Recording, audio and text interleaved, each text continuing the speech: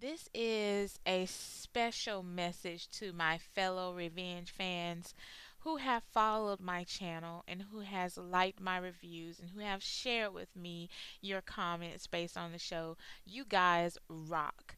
Now I know that you've noticed since Revenge has been back from its little break. I mean, how many breaks has Revenge taken in season 4? Like 3 or 4 breaks. But anyway, they've been back for a while, and I have not reviewed Revenge. Why? Because I am protesting the show. I'm not watching it right now. Why? Because I can't take the fact that Margaux is the one now going after Emily for revenge. That really makes me mad. The last episode that I watched was episode 13, Abduction. And when Margaux was standing in the window, and when Victoria was trying to talk Margaux out of her revenge, and Margaux would not listen, it just made me really mad. And it made no sense for Margaux to be going after Emily.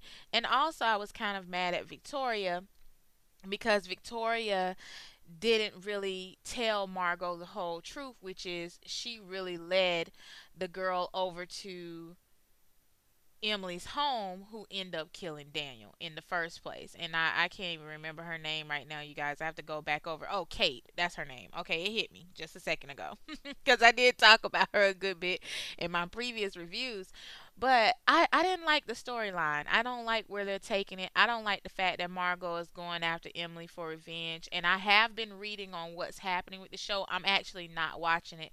This is one of those shows that get under my skin because I followed Revenge since season 1, since the premiere of the first episode, and I've loved Revenge from that moment, and it just seems like a totally different show to me. I don't know why, but it bothers me, and just to watch Margot go after Emily would rack my nerves, and I just don't want my nerves to be that wound up right now. And even today, I'm sitting here reading the comments on YouTube and reading the comments on Facebook, and I'm just kind of keeping up with what's happening with the story, even though I'm not watching it, because Revenge has been a show I followed, and it was the first show that I started really reviewing here on my TV and Popcorn channel. So I wanted to know what was going on, but even as I read the comments, I could just feel my blood boiling.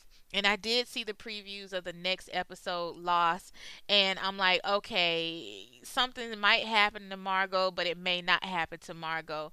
And Margot, honestly, everybody's saying how awful and terrible she is, but she's been that. That this girl doesn't care about anyone. She's the father. I mean, she's the daughter of her father. Her father didn't care about anyone.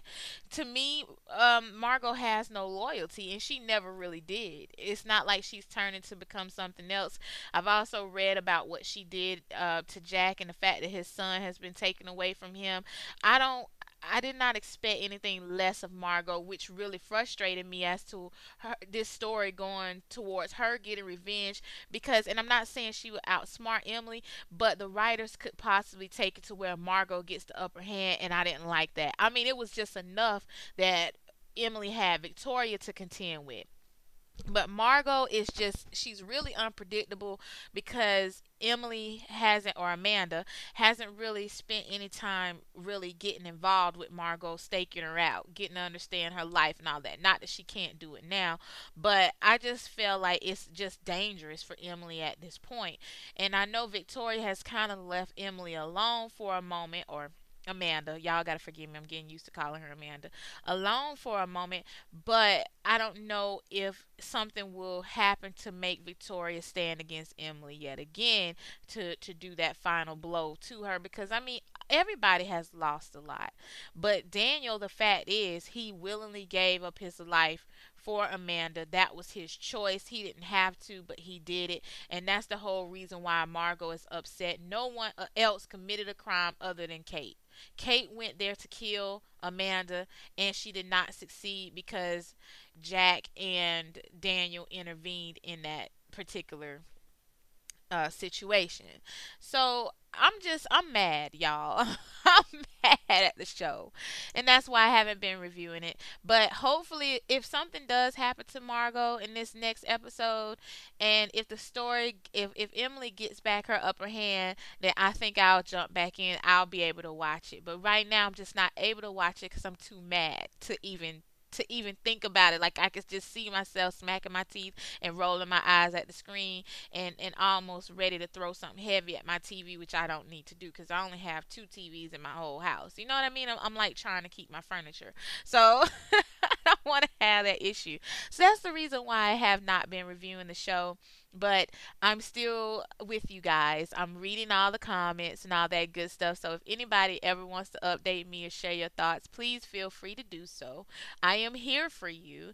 And if you are a new Revenge fan and you're just now listening in to my little rant and rave about the show here, and you would like to listen in on more of my reviews of other shows, please, please, please subscribe to my YouTube channel.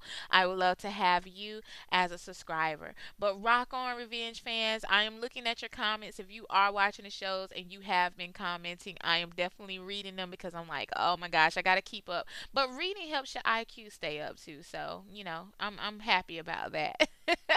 But then once again, this is Monica. You can visit me at any time my internet home at www.tvandpopcorn.com. And whatever time of day you're listening to this video, I do want you to enjoy the rest of your day. Until next time, bye bye.